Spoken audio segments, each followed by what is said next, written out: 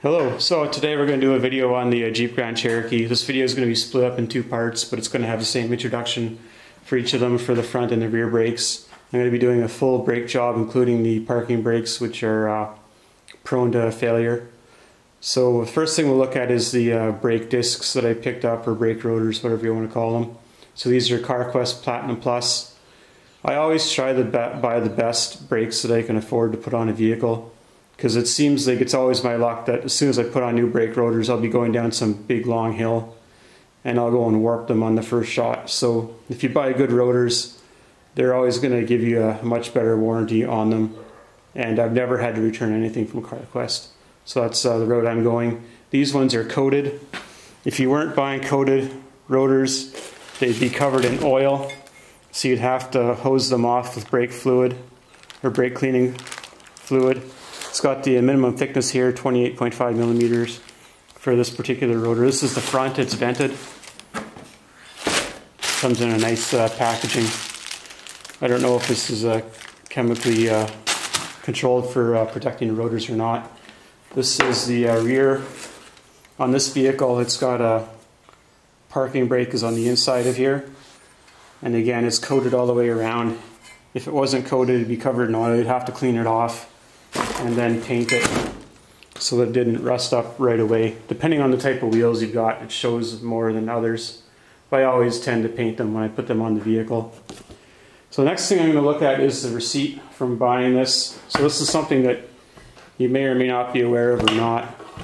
But when you go into a store and pay cash, they always have an account called Preferred Cash Customer wherever you go.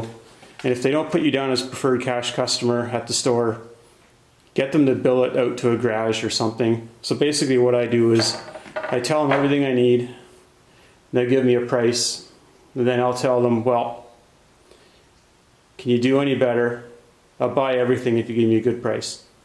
And this usually works out in my favor. So list price on one of these rotors, this is Canadian dollars in 2020, was $121 a rotor, and I got them for $86. So as you can see, like I saved $35 on each of the rotors, and you save a lot of money by doing this. You can easily save $100 on a brake job.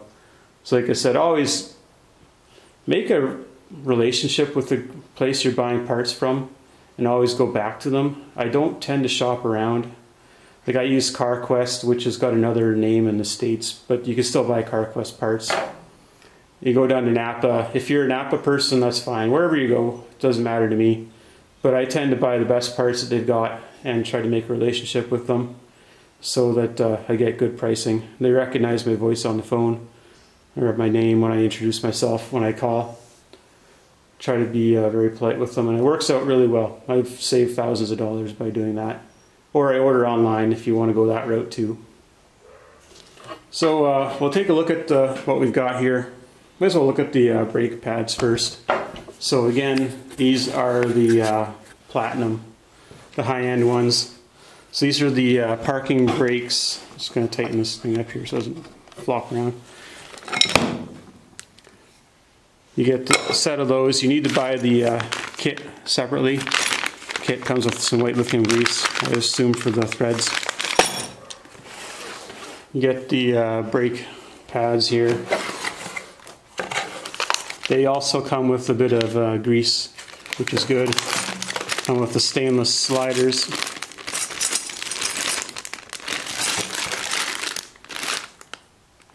I can't read that language. Maybe it's in English on the other side, I'm not too sure. And when you look at the pads, they got a burnishing compound on them to break them in onto the rotors. Doesn't take very much by the looks of it. Some of them have a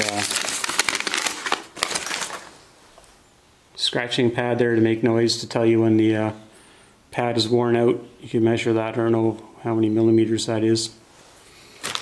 So that would be your matching pair. Now you wouldn't normally put the grease on a pad that's got any coating on it. If it's a stainless shim or whatever this stuff is, you're probably going to use the grease on these parts here, which we'll see as we get putting things together. So those are pretty small. I think those are probably the rear. Besides that, always get lots of brake clean so you can clean the rotors off. The brake dust, whether it has asbestos or not, you're not supposed to breathe it. So you're going to want to hose everything off onto like a piece of cardboard and throw it out. You don't want to hose it off on the floor and then sweep it up later. It's not good for your health. I always buy the non-chlorinated brake fluid or brake cleaner, so it's not as poisonous if you heat it up. I bought some lubricant. I wasn't sure if it came with these pads or not, but it turns out it does. So this is the way to go for any of this stuff, because it's like a couple bucks or something. You got everything you need, you use it, and you're done. You don't need to worry about storing it. Like this Loctite, I seem to buy like a bottle of it every time I use it, and it just goes bad. Like that's like 4 lifetime supply for somebody. So again, you can just get a pouch of the red Loctite. I have that because I've got wheel spacers on this vehicle, so it's important to use Loctite on them. Some copper anti-seize. You can get the gray stuff, whatever suits your purpose. So if you're going to reuse your rotors, you'd use a micrometer to check them. So you could check that measurement I gave you initially across, but I know that I pretty much destroy my rotors. Being in Canada, they rust and fall apart. It's not something that is a long-term purchase, so you just bin them. You need a torque wrench for the wheels and the wheel spacers, metric wrenches. Use this for compressing the brake calipers.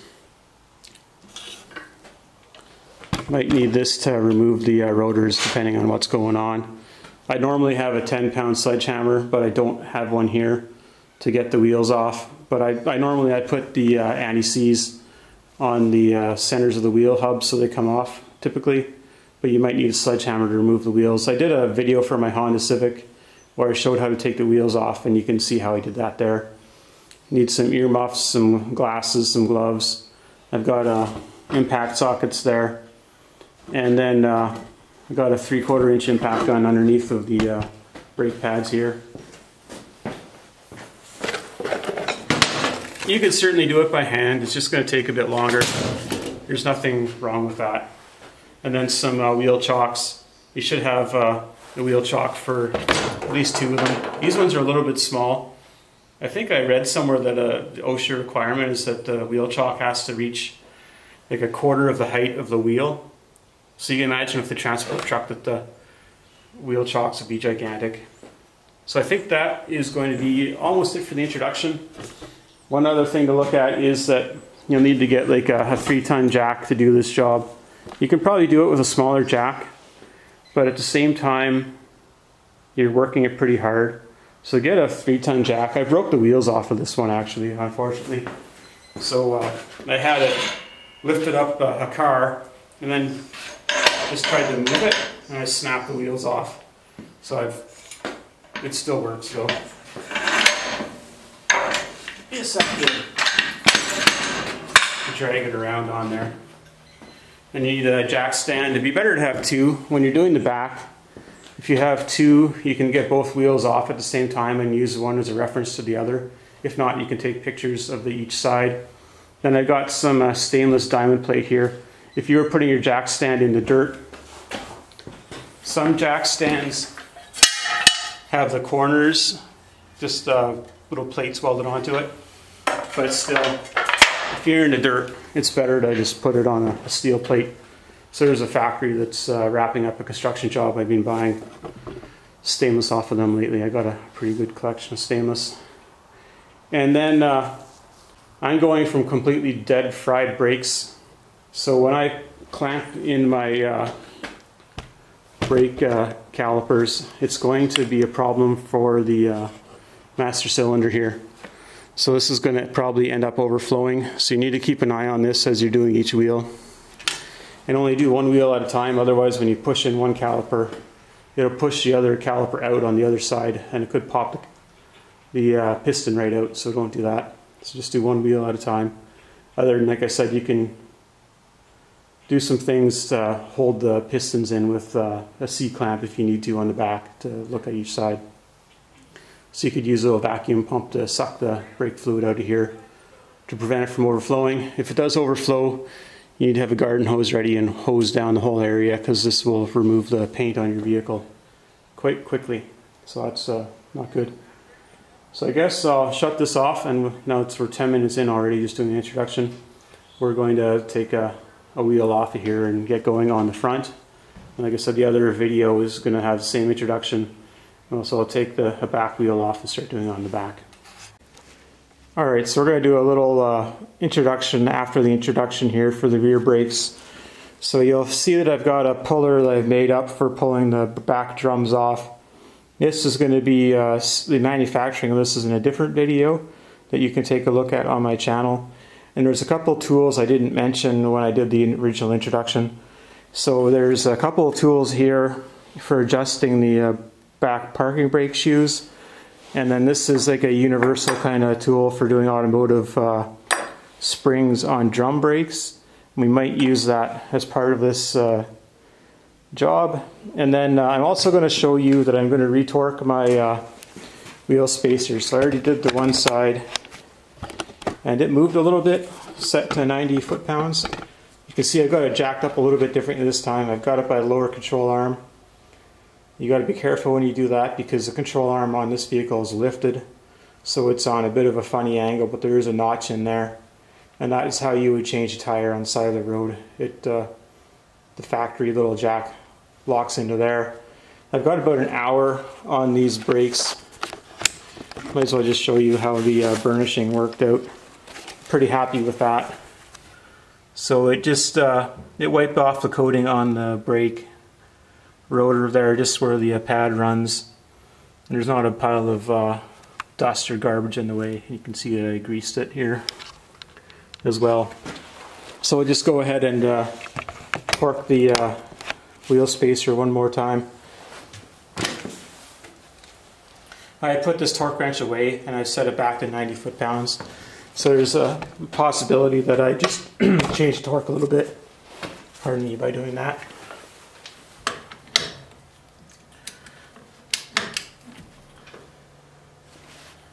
And when you're pushing down, you support with one hand and then down on the handle here. So I'm getting a bit of a turn.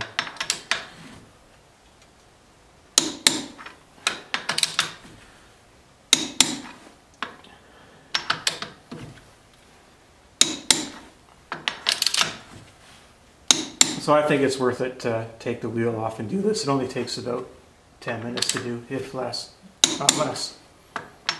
And just go around again.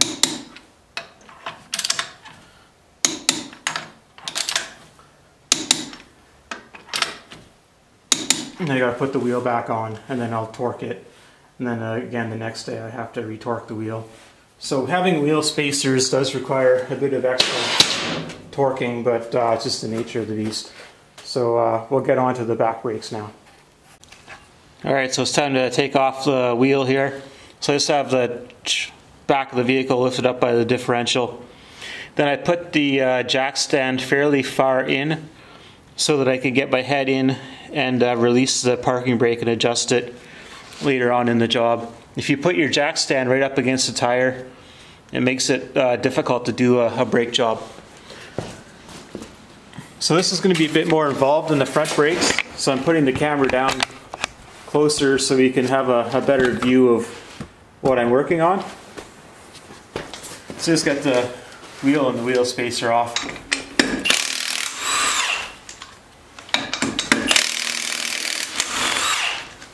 Doesn't hurt to go to a car wash first.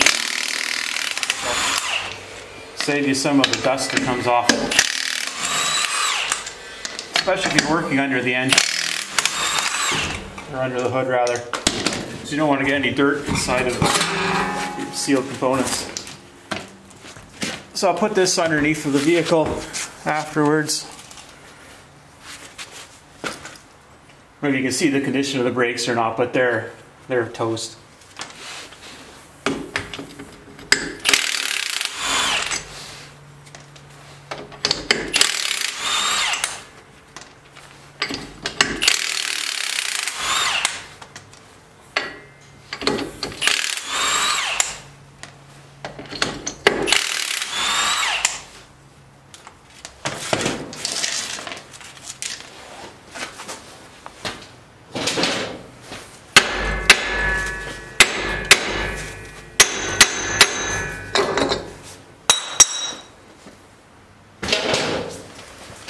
So not too bad shape.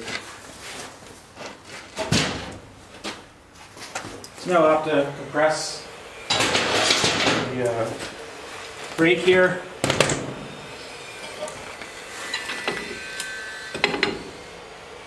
Not as much space to get the C-clamp on this brake than the front. I think we can reach around here and get it.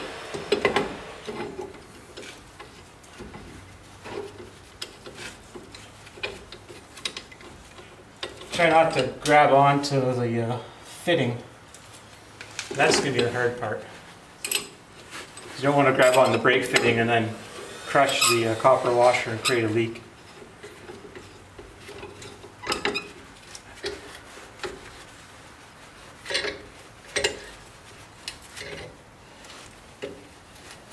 This is going in pretty nicely. I'll adjust the light here in a minute.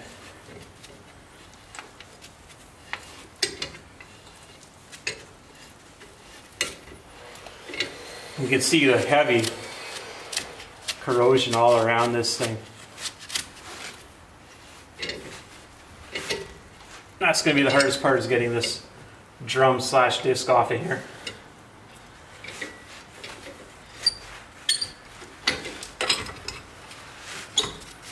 So that's nice and loose. Let's take the camera off so you can take a peek in there. Like I said, it's a bit more involved doing the back brakes, without a doubt. Just adjust the light a little bit. There's a lot of corrosion on there. And you can see that I've only been using a tiny bit of the braking surface. I think when we get the pads out of there, we'll see some despair. So that would be your wheel speed sensor, this smaller wire here, then your brake hose. So like I said, you don't want to clamp on to the end of the brake hose, which is hard to see. Then you got to do these 2 bolts here. I'll figure out what size those are and let you know. And so these ones give you a thickness of 12.5 millimeters if you're going to measure them, but obviously these are garbage. On the Jeep, you can't push on this because that's an access point for pulling out the axle shaft, so you don't want to mess around with that. You can buy replacements, but they come with new hubs if you buy a new hub and they're pre-installed.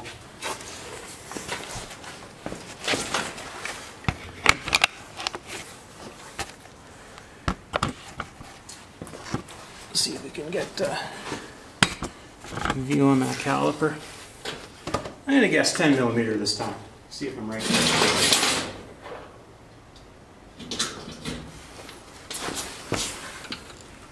Wrong again. It seems like I'm off by 2 millimeters these days.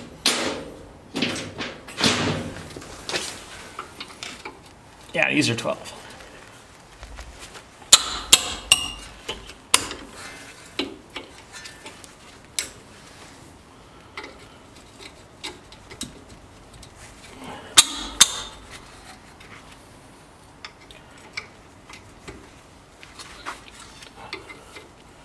So again, when you got the wheel off and you're working on it, you want to just look things over and see if there's anything unusual going on. Like, are you missing any of your bump stops?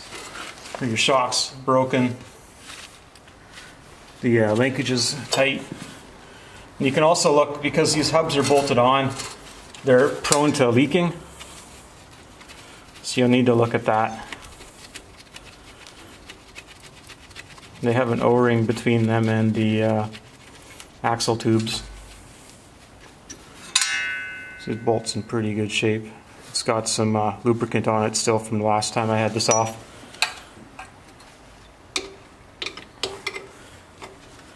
I think, yeah, when I changed my master cylinder, I had to replace this caliper because the bleeder broke on it. That's why this was off last.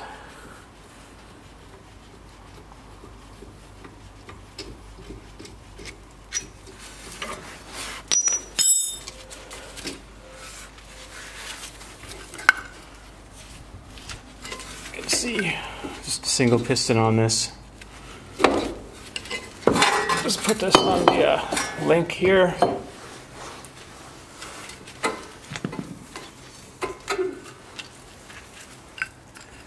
So that pad's starting to crack right there. And again, it's more like a wedge. It's very, very thin on this end. The piece is missing and thicker on that end. That seems to be pretty common for whatever reason with the vehicles I drive. Now we need to get this off of here. So I'm just going to tap on it a little bit just to kind of jostle it. I don't want to damage the wheel bearing, so I've got that tool I showed you earlier.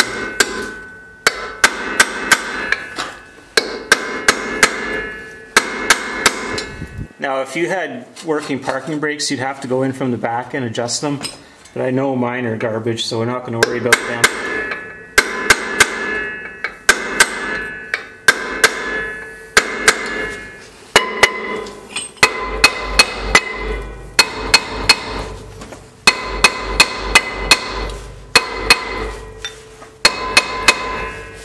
That's about all the hitting I'm going to do. I can see it's popping a bit of the corrosion out of there. I'm just going to stop this for a minute and get the tool set up, and then we're going to try to pull this off with the tool that I made.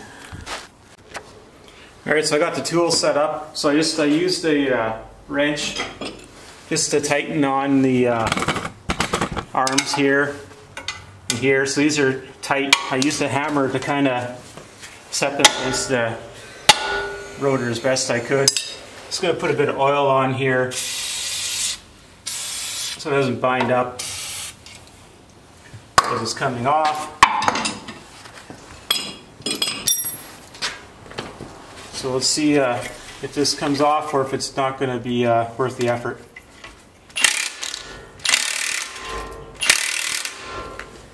Yeah, it's trying to pop off here.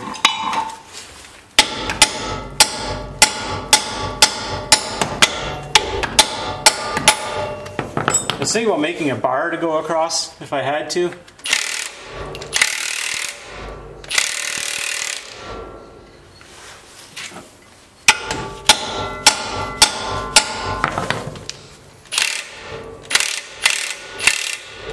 Get some pressure off.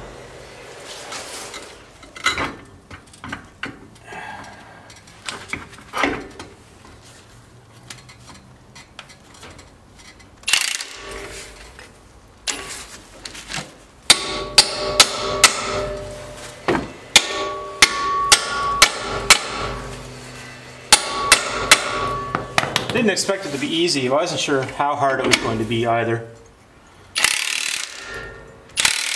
Sometimes it's good once you get some pressure on something is to tap on.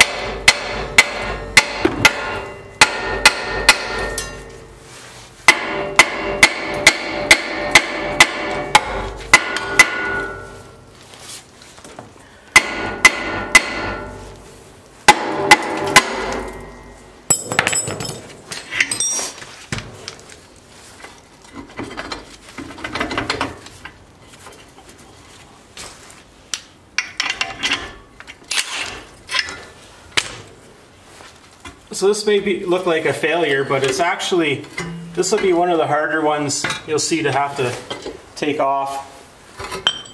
So we're going to be patient. We're going to keep working on it. And I'm sure this tool would work a lot better for you if it wasn't as far gone as this vehicle.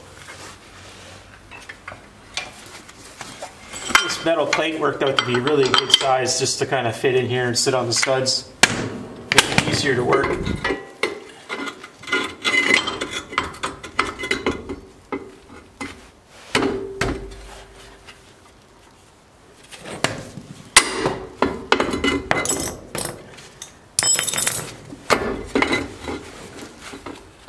Sort of like a three-arm job to do this. We have to be successful, so we're going to make it work.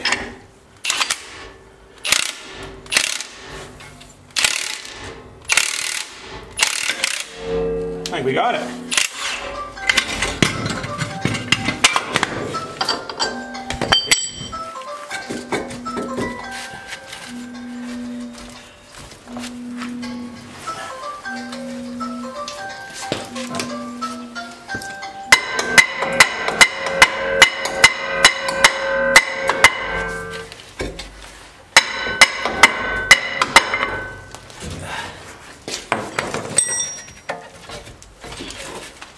So I haven't adjusted the parking brake at all. It looks like I need to take a look at that. But as you can see, the tool worked. It didn't cost me any money. It just basically made it out of a puller I had in the garage, plus some scrap metal that I had.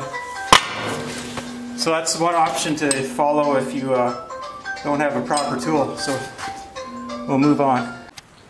Alright, so you can see the condition of the parking brake on the inside of the disc there is not very good. And then obviously the metal is pretty much destroyed. Only again have about half of the braking surface left on it.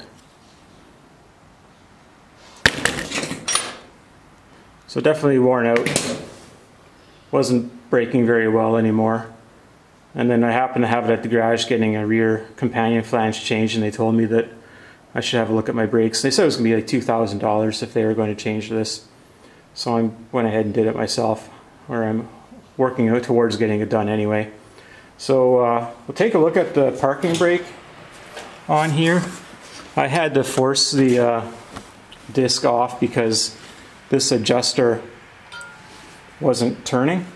So there's a little rubber plug in the back of the port here, just right behind the star wheel. So I tried to reach in with the large tool. I couldn't really fit in there. There's not a lot of space to work. And then I tried to use this little guy, and I just was realizing I couldn't get this thing to turn. Although it is turning now, so that's funny. But anyway, I wasn't having a lot of success with that. So I just forced it off. So what I'm going to do is kind of make a note of how everything is arranged and set up my replacement parts on the floor so I can grab them and put them back the way it needs to go. That way I don't need to kind of guess where things go from memory. I'll have everything sort of set up. You can also see like the tone ring for the ABS and traction control is there. There's some more springs and components on this side here. And it's kind of a tricky job to do because of the way the hub is designed. So I've set a lot of time aside to get this done. But the real laborious part was getting the disc off, and that's done, so I'm happy with that. So I'll just kind of get things set up here and cleaned. Obviously I got to take off these stainless sliders, chip off any rust that's here and file it down and clean it, and get these off. So we'll take a video again when I'm taking these off, and I've got the other parts set up to take a look at them. Alright, the rust removal on the guides seemed to be a little more noteworthy than I thought it was going to be on this vehicle. So when you're doing the dust and rust removal, spray everything down with a bit of brake clean, just so it doesn't create dust. Then you'll see that there was a lot of buildup on here, and there's also some interesting profiles that you'll be able to see as we start working on this. So I found one thing that's helpful is a chisel, or not a chisel, but a file can be used as a chisel because it's very hard. So you can kind of scrape the rust off there, and then even just kind of hitting it on the edge of the chisel with a file is a good way of removing rust. And again, just kind of going on an angle so you can get the most pressure you can out of the file, because you're not trying to remove any sound metal, you just want to get rid of the bad stuff. So again, there's a profile on here that you want to clear out, and on the back side there's also another one.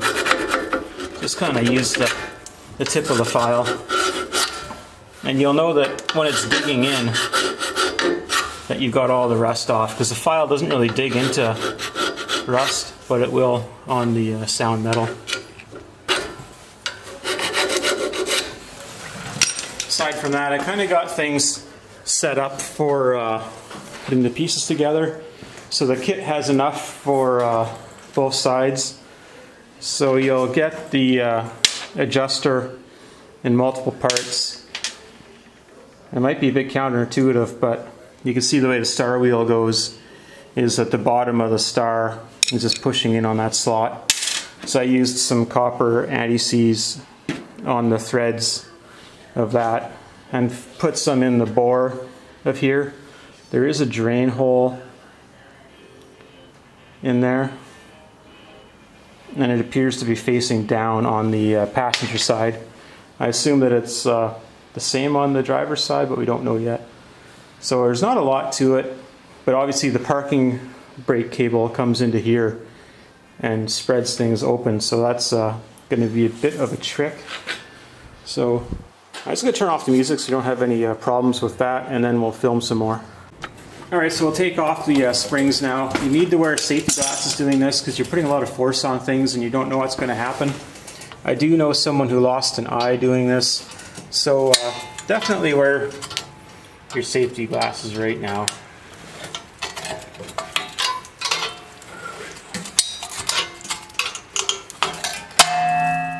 So I ended up breaking that spring. That's alright. I'll do probably the same on this side as well. I never try to save hardware kits, because you don't know if you're going to need it, so you have to have it for when you start the job, so you might as well just use it.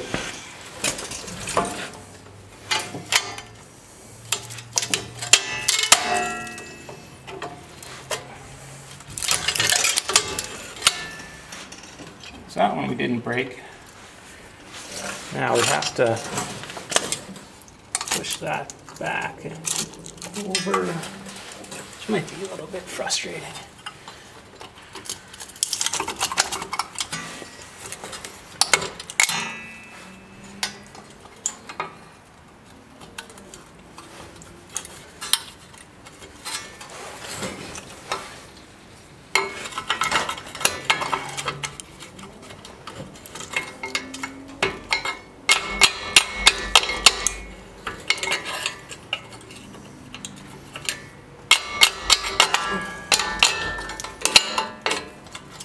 I do make a tool for this where you need for turning it sideways, but this is not that kind of pin. It's a little bit irritating.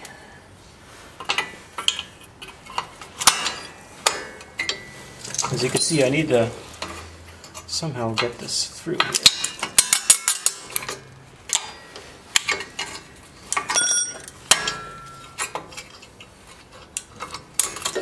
There. So you can see that's the type of clip that came off. The one that's going on looks a little bit different. And that just goes through the backing plate, and as you can see I bent that one. So that just came off. You'll see that the heavy bump goes where the adjuster is. I'll have to do the same with the bottom one. And I'm going to look around and see if this actuator is in good shape or not. It looks like it has a rolling ball on it that I need to loosen up. So I'll clean that up and we'll get the camera going again. Alright, so you can see right in here, that's the end of the brake cable. So there's a component that goes on the end of the cable. This actually faces up, it goes in like this. But there's a hook on the back of it that as you put it down, it hooks onto the cable.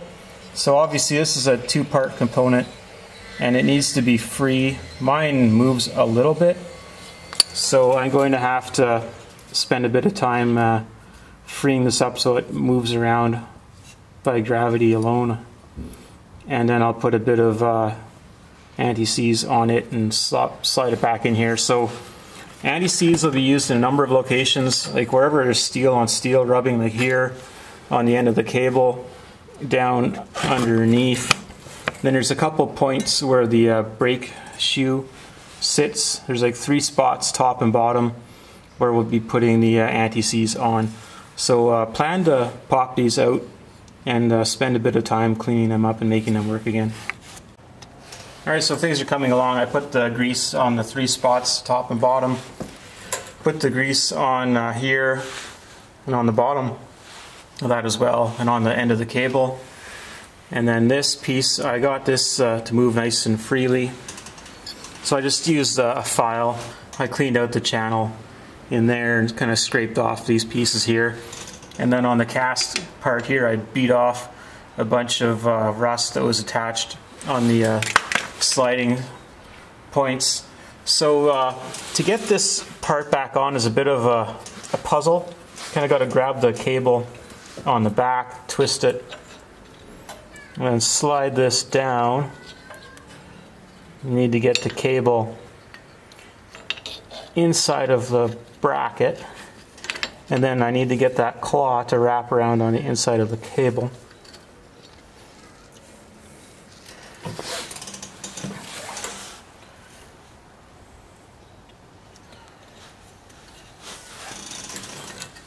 It's a little bit fiddly, or a lot bit fiddly really. You'll figure it out.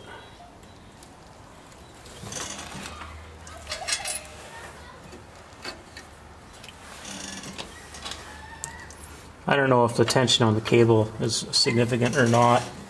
I got the hook inside of the cable now. You just kind of push it inside to grab that there.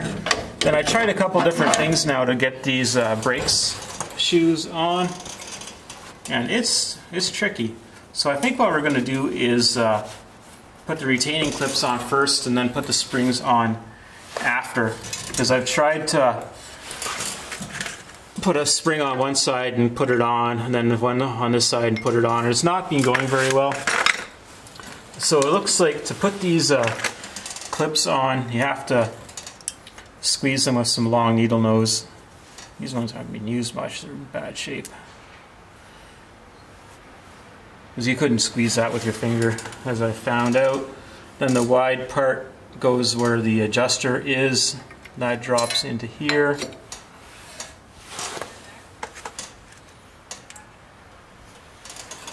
This pin needs to slide through a hole in the back of the shoe. That's still loaded in there, and again, you got to use your glasses because this stuff is a pain.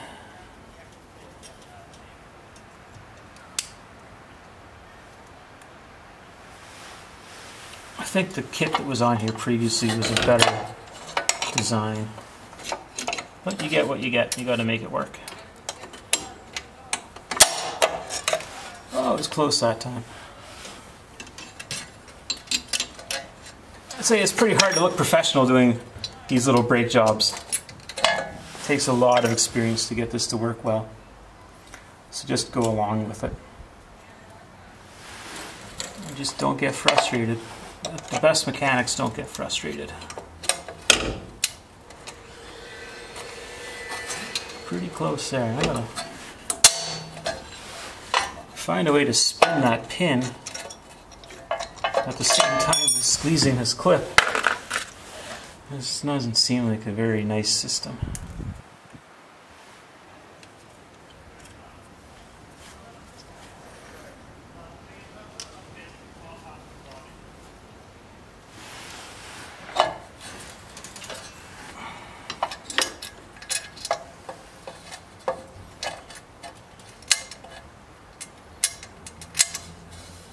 Almost reach it all the way around.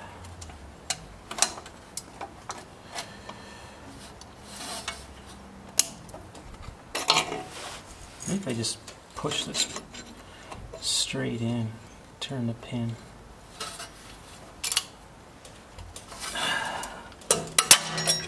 It's really hard to do.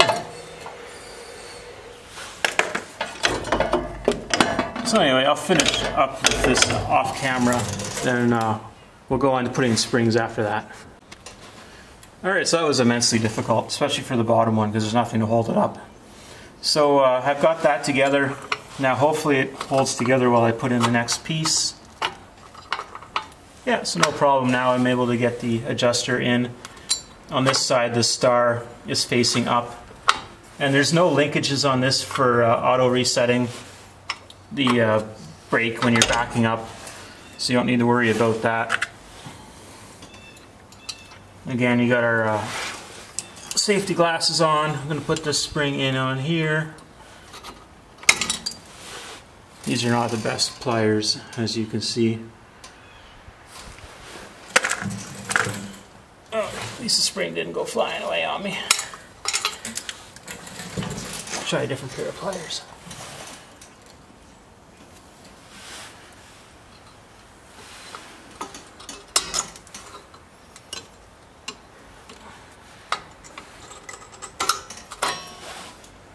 Alright, no big deal there. Now I got the big spring to do last. And the big question, are we going to pull up or pull down on it? I think we'll pull down.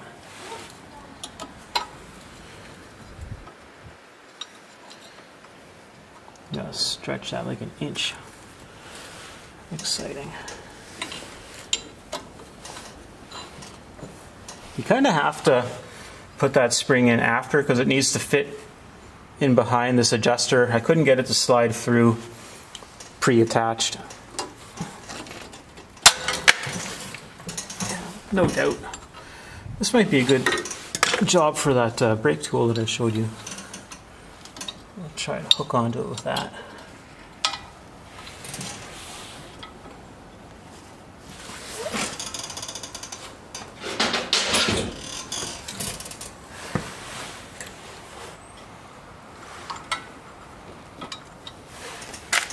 Oh, I haven't used this in a while, to be honest.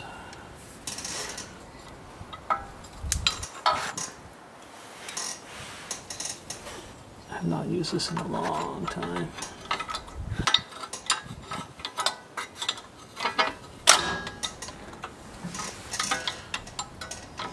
Sure you can see better than I can right now. It's not really how you're supposed to use it, but get this in position, get things as close as you can.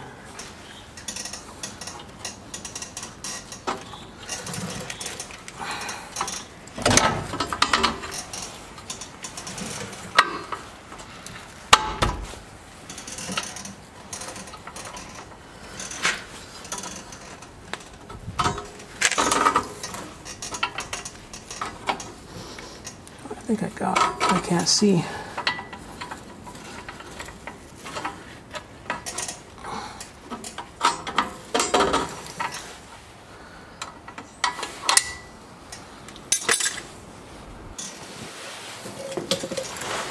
So again, more struggles.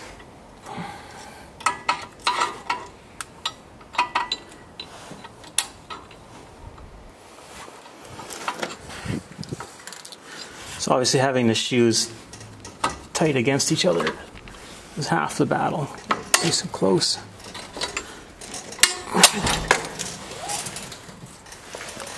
Alright, another struggle I'm going to have off camera, and then I will show you afterwards.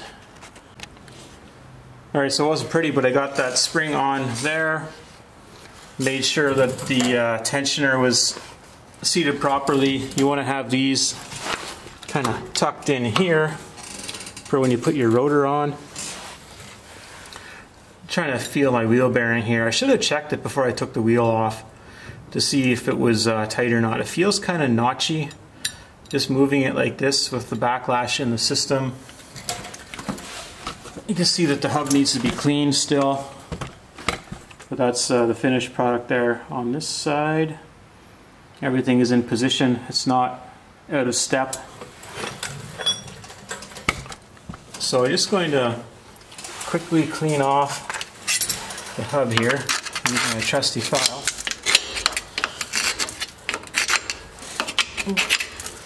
Removes rust pretty quickly and easily.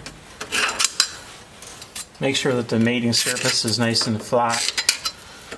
The main mating surface is these two rings here. If there's anything protruding out in the middle, should get rid of that.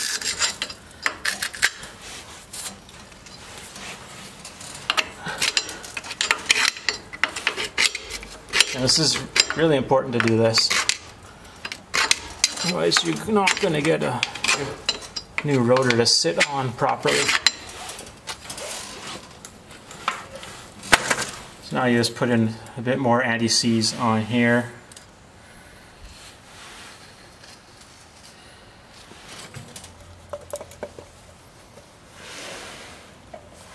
And put some on the actual rotor.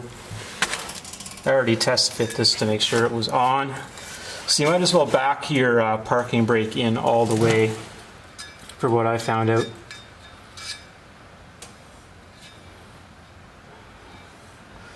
And hopefully by putting on this anti-seize and having coated rotors, I won't have as much trouble the next time I have this off, which I assume will be when I come back to do the wheel bearings, whenever the wheels start getting loose on me, if they're not already.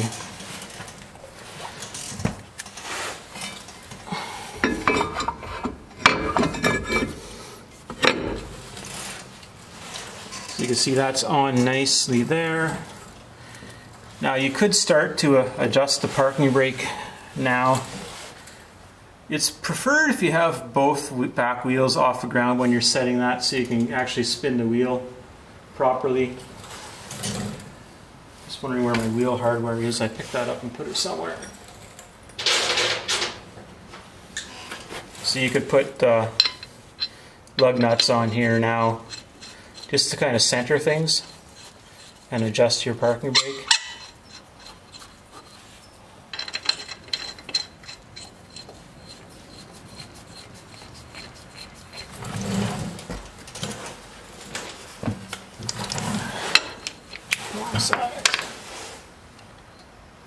Bear with me while I look for my other socket.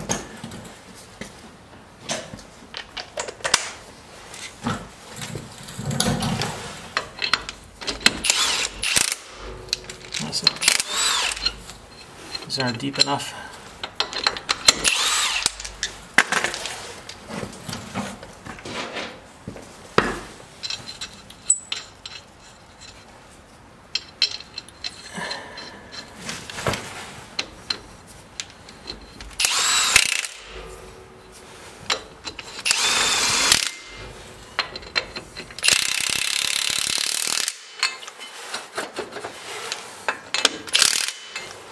So you do that to kind of get your drum and rotor centered.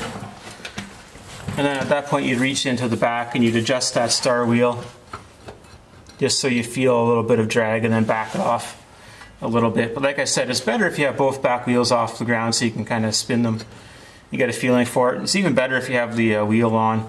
So I'm not going to do the adjustment right now, but we'll start putting the brake hardware back on at this point. Alright, so there's a couple of things that kind of have to happen at the same time as you're putting the vehicle back together. So one thing is you'll take some of this compound that you buy separately and wipe it on the cast parts here, and then place the stainless sliders over top of that, and they clip into the ridges that you dug out earlier as you're cleaning things up. You'll also want to remove these pins.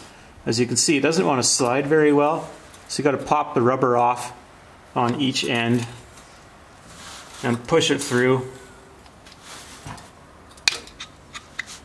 And then you'll take this and kind of clean it up and put some grease on it. So I'm going to do that off camera. That's fairly straightforward. And then you'll have to put the wheel spacer on as well.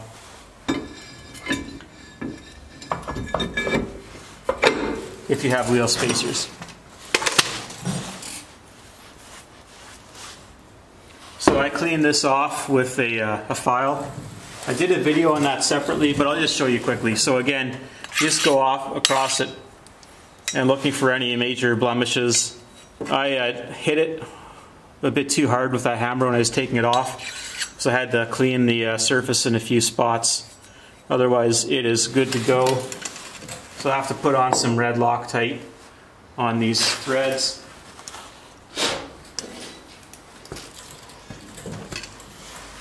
So this is 262.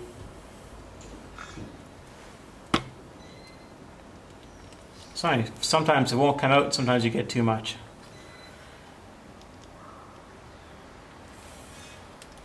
So we're going to torque these now, and then I'll have to torque them again later. As you saw at the beginning of the video, I showed the value in doing that, because you will find that you've got issues. You want to make sure that these are centered in the holes.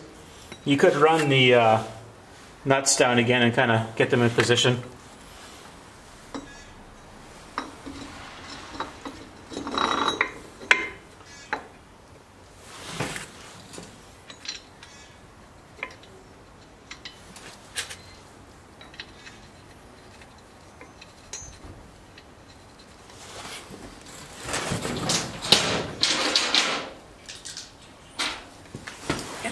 one's on here.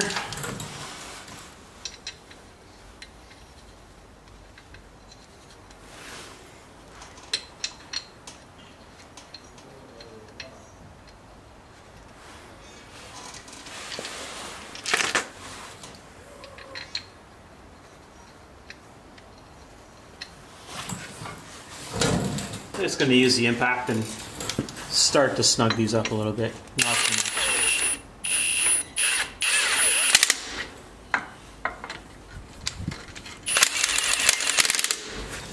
Again, I got a rubber or plastic hammer here just to kind of set things. They can get bound up and they won't loosen without a bit of tapping. Then you could just check again by hand and see if you got any extra.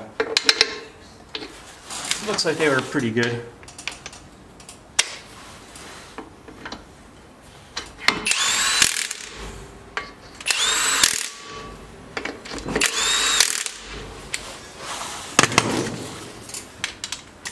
So I got my torque wrench set to 90.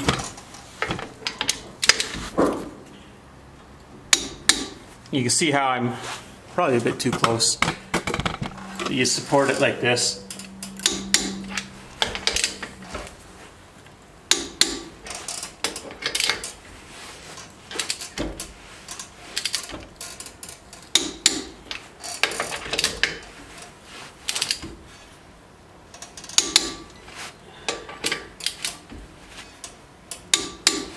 Now let's go all the way around again. Make sure that everything is good.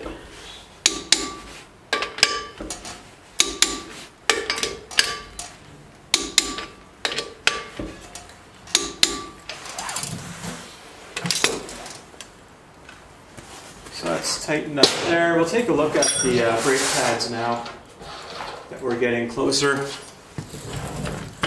So you'll see that this one goes into the actual brake piston. And it kind of sits like that. And this one has a scratcher. It's on the outboard. I'd prefer if it was on the inboard, but it's not for whatever reason. Put that in like that, but I have to put some of the slide grease on here and kind of hook that up to the caliper. So I'm just going to clean up those caliper pins and pop them back in, and then we'll be one step closer to wrapping this up. Alright, we're just about done this job now. So I've put the special grease on the pads where I intend to have that. I've also changed the grease on these pins. That was fairly easy, just pushed them out as you saw. So this pad gets loaded into the piston.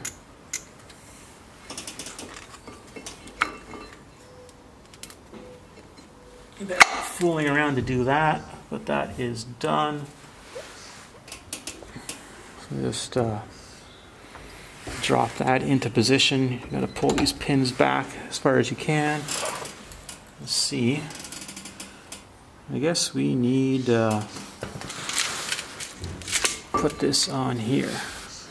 And these pads have material on them for preventing them from squeaking, so you don't need to put anything on these. There's some indexing holes here and here, so that all kind of slides together. Then we're going to kind of load this. Make sure I haven't got the hoses spun around or anything. Load this from the bottom.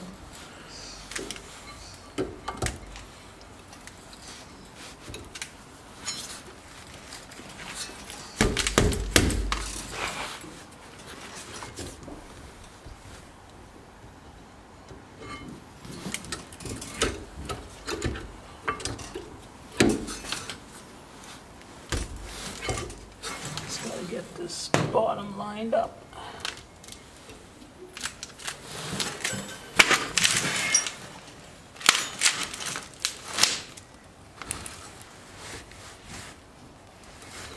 This pin pin's not in the right position. Push that back.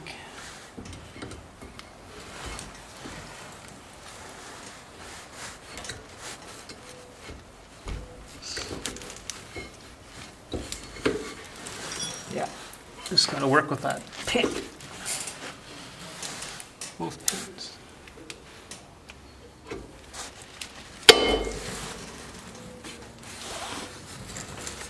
So I popped off the wire here for the ABS, put that back on.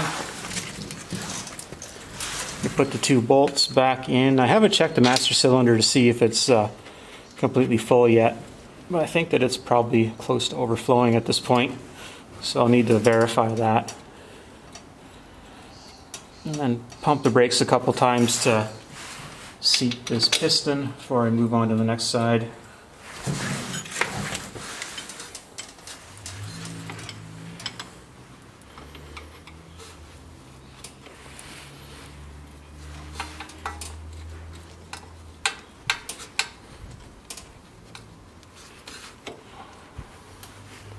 This is pretty much the end of the job. I got to put the wheel back on, obviously, so I just need to clean the wheel mating faces, put a bit of copper anti-seize on the center of the wheel, torque that on, then again come back to it after a short drive and retorque this. I have a feeling I'll be doing the wheel bearings on this soon. At least I'll know how to do this for that point, because everything needs to come off again to do the wheel bearings, unfortunately.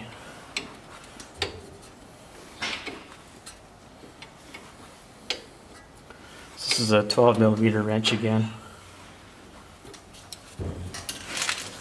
Not certain of the torque. Not too much, not too little. You get a feeling for it. If you don't have the experience, you want to look up the torque value to make sure you don't lose a wheel. So everything looks like it's good and aligned. So thank you for watching.